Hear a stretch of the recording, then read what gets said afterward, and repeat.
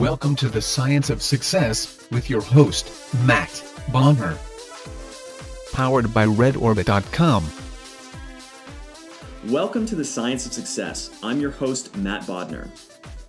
I'm an entrepreneur and investor in Nashville, Tennessee, and I'm obsessed with the mindset of success and the psychology of performance. I've read hundreds of books, conducted countless hours of research and study, and I'm going to take you on a journey into the human mind and what makes peak performers tick, with a focus on always having our discussions rooted in psychological research and scientific fact, not opinion. We're going to start our discussion today with a story of a turkey. A mother turkey, to be precise. Turkeys are very caring parents, and research has actually shown that there's a certain sound, a cheep cheep or a chirp chirp sound, that's an automatic trigger built into turkeys by evolution. Now what happens is, when a turkey hears this sound, it's almost like a switch goes off in the turkey's mind, and it immediately goes to nurture and take care of its young. Right? That makes sense, and the vast majority of the time that works out perfectly. But here's where it gets really interesting. If you take that sound and you record it, and you put it on a stuffed polecat. A polecat is an animal that's one of turkey's natural predators. The turkey will immediately go out to the stuffed polecat and begin to nurture it and take care of it, just like one of its baby chicks. Which is a pretty surprising reaction, especially when you consider the fact that if you don't have a recording of the cheep cheep sound with a stuffed polecat, the turkey will go absolutely insane and ruthlessly attack the stuffed polecat with its life. Why is the turkey doing that? The biological shortcuts are programmed into the turkey's mind by the process of evolution. This is called by psychologists a click-whir response. The famed psychology professor Robert Cialdini, author of the book Influence, has shown us that this sort of click-whir response, which sounds kind of ridiculous, right? How are these turkeys so dumb that they're literally taking care of their arch nemesis one day, and then if they don't have this particular sound, they're suddenly flipping and attacking them? But what happens is as Robert Cialdini has shown and many other psychology researchers, this phenomenon is actually a biological shortcut that's programmed into the turkey's minds, and humans have many of the same biological shortcuts. So let's back up a million years. I want to talk about the selective power of evolution and really understanding the mechanics of evolution and what it means. A lot of people, when they hear or when they talk about evolution, they think that the strong survive or the best survive or whatever that means. But really what evolution is talking about is that the most well-adapted to their environment happen to survive more often and thus happen to reproduce. And so the environment selects kind of the optimal characteristics for survival. So through evolution, the turkeys that happen to have sort of a natural trigger that when they hear the cheep cheep sound, they go and take care of their young. Those turkeys took more effective care of their young than turkeys that had other behavioral patterns. So those turkeys reproduce more often and more frequently, and thus that trait over hundreds of years, over millions of years, over thousands of years, was slowly embedded into the turkey's behavior. Similarly, human beings have many of the same biological click-whir responses as turkeys. And if you think about it, human beings, most of our evolutionary history has taken place in a hunter-gatherer society. And within that hunter-gatherer society, or even pre-hunter-gatherer society, evolution naturally selected a number of behavioral traits that are embedded into the human mind and into our psychology that are completely non-optimal for living and existing in today's society. In fact, if you were to compress the 4 million year evolutionary history of human society into just 24 hours, the advent of agriculture would take place at 11:55 p.m., just a shade before midnight. So if you think about the fact that the evolutionary timescale of our development was nearly 4 million years, and that agriculture, which was thousands of years ago, was only at 11:55 p.m. in that 24-hour window, you really get a sense of how much time we've sort of had to adjust to the constraints and the stresses of modern day society. And what happens is the things that are naturally selected in a hunter-gatherer environment where you're foraging for food. You're living in a small tribal society. You're dealing with predators. You're dealing with all kinds of different dangers. The behavior patterns that are selected by evolution that are optimal for survival in those circumstances are not the same behavior patterns that are optimal for succeeding in today's society and in today's world. Society has changed massively in the last 200 or 300 years, let alone the last several thousand years, let alone the last several million years.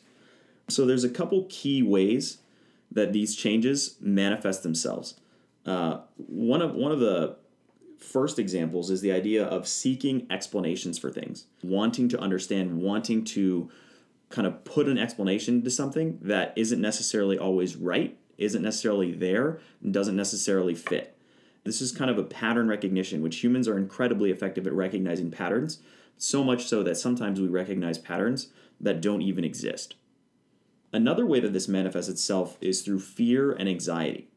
When you think about it, if you're living in kind of the world of the hunter-gatherer, if you have all of these stresses taking place, if you have a predator lurking behind a bush, if you eat these berries and they're poisonous, you may not live, right? All of these different things in that world, it pays to be very cautious. It pays to be very skittish. It pays to avoid taking risk and to be very anxious about what might happen to you if you were to take a certain course of action. In reality, that sort of behavior is deeply ingrained into us at sort of, some people use the term lizard brain to describe that type of behavior. Another way this manifests is in fast classifications. If you're living in a world and you see something, in a hunter-gatherer society, you see something, you need to be able to classify it immediately. And the people that were really quickly at classifying, that's a threat, that's dangerous, this is safe, the more quickly they could do that, the faster they could make a decision and the higher probability they have of surviving. But the reality is, a lot of times those fast classifications in today's society, we end up making the wrong classification, or our evolutionarily programmed mental shortcuts end up short-circuiting. And 99% of the time, those shortcuts are designed to be incredibly effective, right? And to the point where there's so much information that deluges us every day that we get hit with nonstop ads and emails and all kinds of things that we have to have an ability to kind of filter out a lot of that junk. But the reality is occasionally these fast classifications and these mental filters will let something in or classify something in a way that's completely inappropriate. And this, you have this sort of outsized event take place where a massive mistake happens that you never could have foreseen because your mental shortcuts essentially misfired. And another thing that was pre-programmed into us in this hunter-gatherer world is the focus on society and the tribe. If you think about, from a reproductive standpoint, somebody who gets exiled from the tribe loses food, they lose potential mates, it's pretty much a death sentence in many ways to get exiled from a tribe in sort of a hunter-gatherer world. So people naturally develop the traits that led them to wanting to please others, and many of these traits are incredibly beneficial. Occasionally they misfire. But focusing on not wanting to do something that's not socially acceptable, wanting to get the approval of other people. All of these things were essential for survival in a world where being exiled from the tribe means your death. But the reality is all these different filters manifest themselves in a way that is completely counterintuitive and unproductive in many of the contexts we find ourselves today in the modern world.